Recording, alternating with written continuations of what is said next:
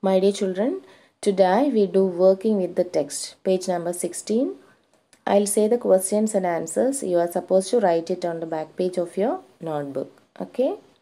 Listen thrice, get an idea, and write it in your notebook in your own words. Okay. First question. For how long do you think Connie had kept Jim's letter? Give reasons for your answer.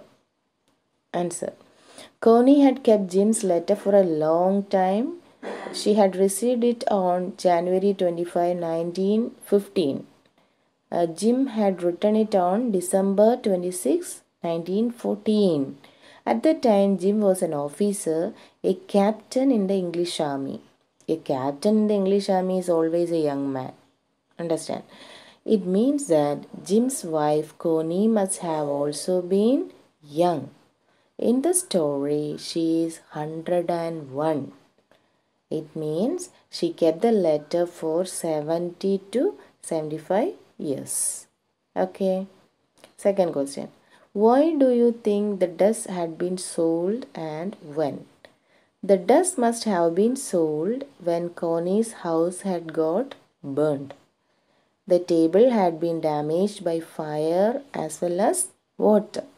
The firemen must have used water to extinguish the flames of the burning table. Understand? Once again I say, the dress must have been sold when Connie's house had got burned. The table had been damaged by fire as well as water. The firemen must have used water to extinguish the flames of the burning table. Okay. Third question. Why do Jim and Hans think that games or sports are good ways of resolving conflicts? Do you agree? Answer. Jim and Hans are people whose heart is full of human kindness. Serving the army, they have been a witness to all the sufferings of war. So it is natural for them to hate war. However, the problems between two nations are bound to be there. A non-violent method to resolve these problems is what they desire. Understand? It occurs to them that this method could be competing games. So, they think that the games and sports are good ways of resolving conflicts. Do you agree? You can write like this. I agree that some non-violent method must be found to resolve disputes between nations. Okay. Once again, Jim and Hans are people whose heart is full of human kindness. Serving the army, they have been a witness to all the sufferings of war. So it is natural for them to hate war. However, the problems between two nations are bound to be there. A non-violent method to resolve these problems is what they desire.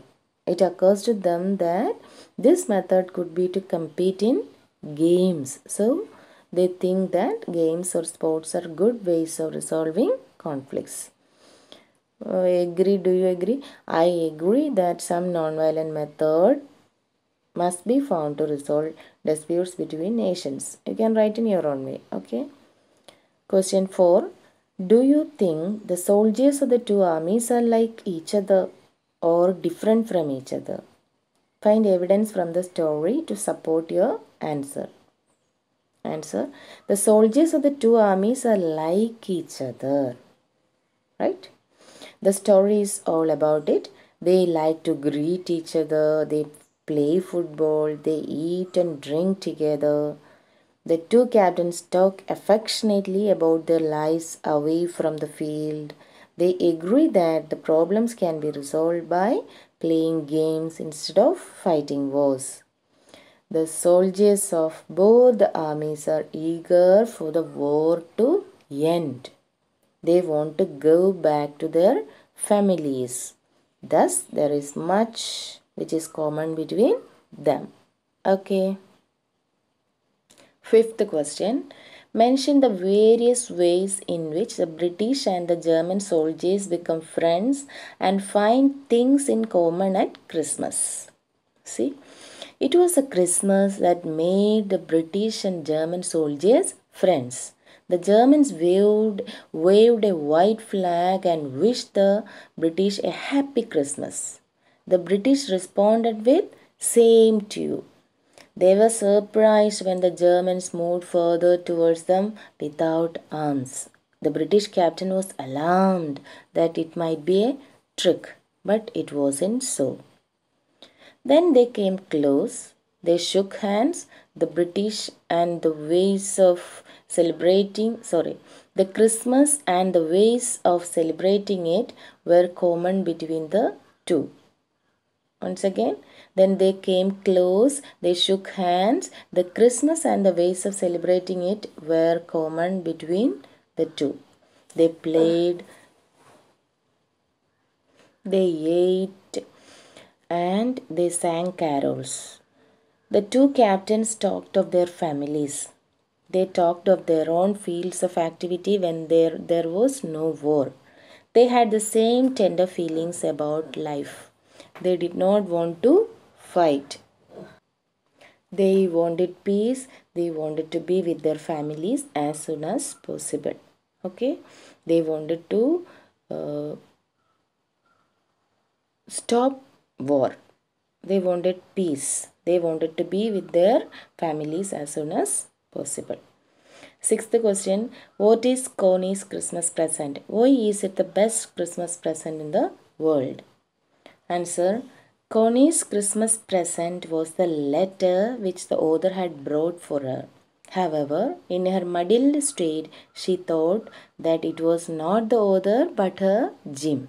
She called the author Jim and made him sit beside her. She kissed him on the cheek. For her husband had returned after such a long time. So she said that it was the best Christmas present she had ever got. Okay, once again I say, Connie's Christmas present was a letter which the author had brought for her. However, in a muddled state, she thought that it was not the author but her Jim. She called the author Jim and made him sit beside her. She kissed him on the cheek. For her husband had returned from the war after a long time. So she said that it was the best Christmas present that she had ever got. Okay. Now, seventh question. Do you think the title of this story is suitable for it? Can you think of any other titles? Actually, this answer you have to write. Even then, my answer I say, the title of the story is quite suitable. The best Christmas present in the world refers to the present for the old lady. Otherwise, also, the story is woven around Christmas. However, it is always possible to find alternate titles. For example, war can be another title. The story is, after all, an anti-war story. Okay. Christmas could also be a title because the story narrates two important Christmas days. This answer you can write in your own way. All the answers you can write in your own words. Okay, hope you understood. All are supposed to write it on the back page of your notebook. A notebook checking will be done in a live class. Alright? Thank you.